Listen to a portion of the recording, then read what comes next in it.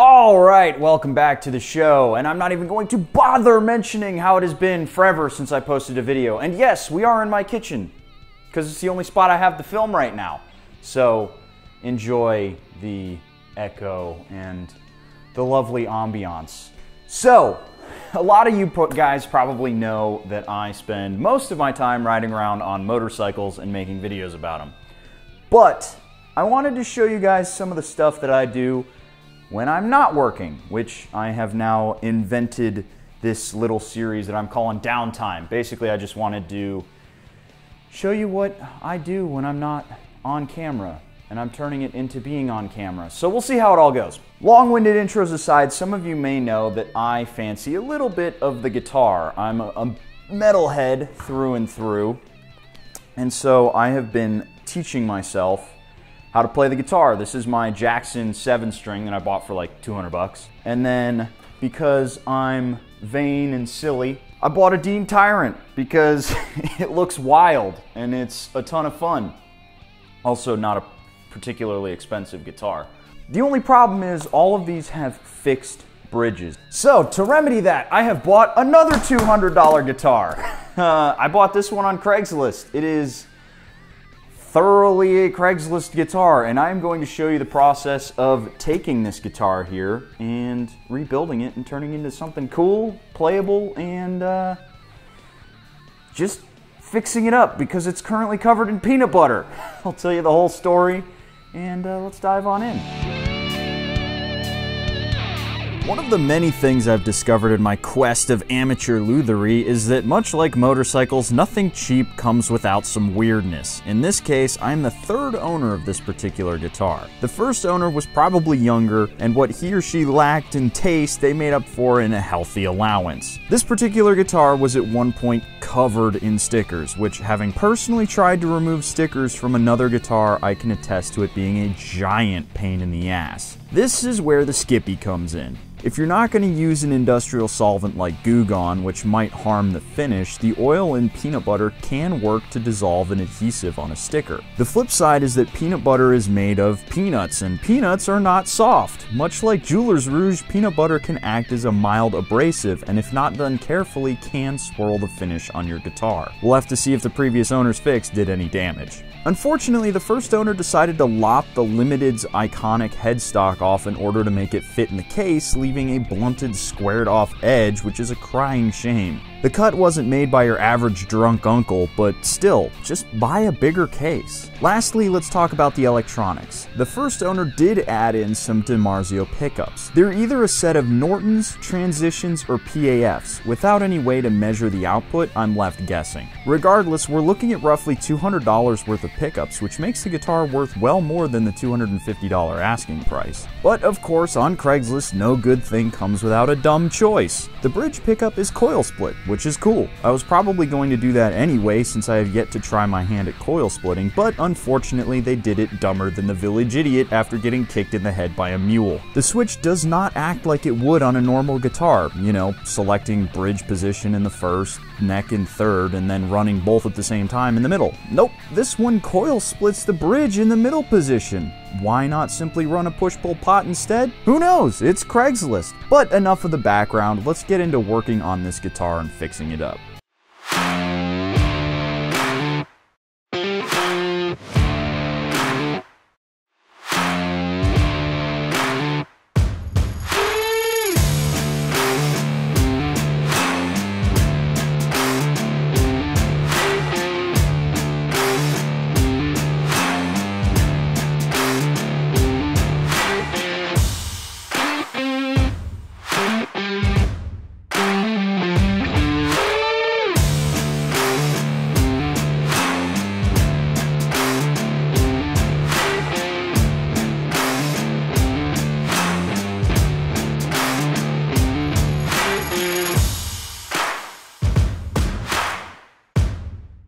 Alrighty, so all of the strings are off of this guitar, and I have, throw those away, I have exercised the Floyd Rose bridge out of the back of this guitar so that I could actually really get in and clean this properly. And for those of you who are wondering, any of the skills that I have doing this, I've just sort of picked up from either watching YouTube videos or just winging it on my guitars.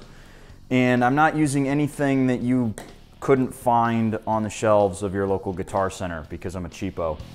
With the strings off, the next step is to clean the bridge up. This is a grody enough task when it's your own finger gunk on there, but having 2 previous owners worth of DNA, I had to give this one a serious scrubbing, which means taking the whole bridge apart. This is not a difficult task, it just requires patience and staying organized. There's a lot of little screws and springs for you to drop, and any one of them lost means a trip to the Guitar Center or more likely trying to find one online. Once the bridge is clean, it's time to move on to the body. This one's easy. Wax on, wax off. Okay, now it's time for polishing the frets. But before we do that, I do want to talk a little bit about the finish on here. I think that the peanut butter used to remove the stickers might have been more abrasive than the guy bargained for. And it left a lot of swirls in the finish. So that, or he was using a really rough rag.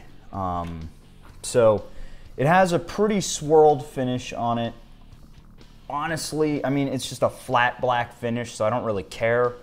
But it is a bit of a bummer, and maybe I will go back in and polish out some of these surface scuffs. And I don't know, who knows? Maybe one day I'll get up enough energy to refinish the whole thing. But the neck here, the headstock, is in really good shape, which makes me think there weren't any stickers up here that necessitated using something like peanut butter, which is a mild abrasive. So now I need to do a pass along all these frets, and I'm already looking down at some of these where the previous owners have played and bent these strings.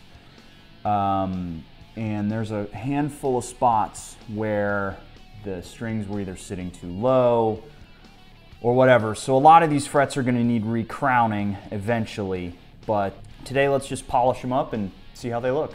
Right off the bat, I'm going to tell you that polishing frets is a tedious task, but well worthwhile. Honestly, I think it's one of the spots where you see the biggest improvement, and I do it pretty much every time I slap a new set of strings on a guitar. Just don't forget to clean and oil the fretboard when you're done. On this particular guitar, some of the frets are ready for a recrowning, but I do not have the tools yet to tackle this job. We're going to have to wait until after a proper setup to see if any of them end up buzzing out. And just like that, the neck is all clean. It's remarkable what was actually under probably years worth of finger grime and dust and all sorts of other nice, lovely stuff that you don't want to eat.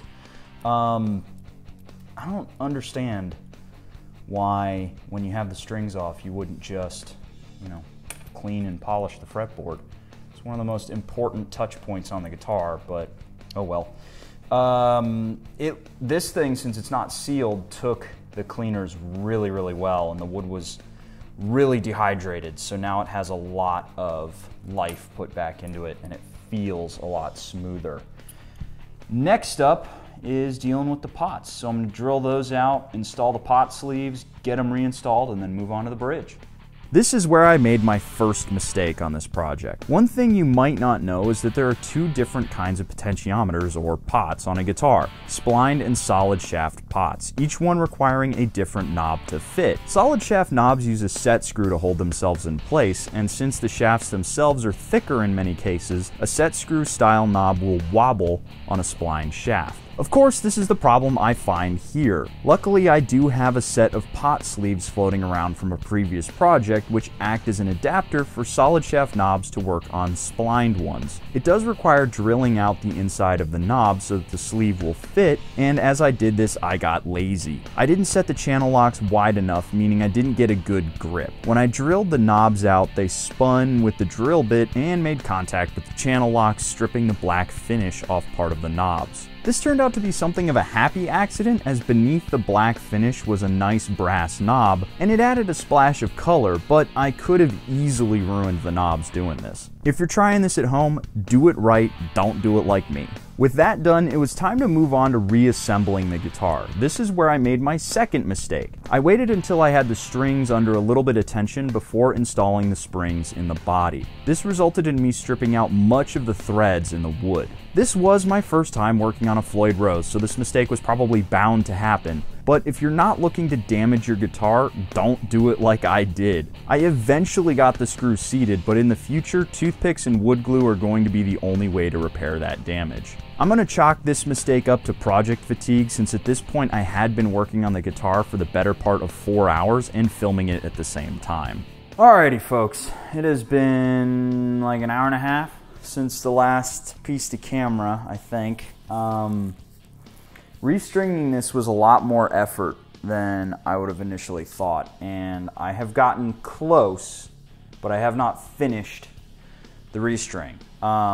Mostly the problem is I've gone up in string gauge, which means that the springs that are holding the trem in place don't have enough strength in them to pull the trem all the way flat, which is a bit of a bummer. I'm close enough for government work, but the problem is my action is still very high.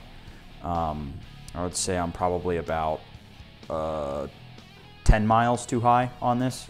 It's really, really high.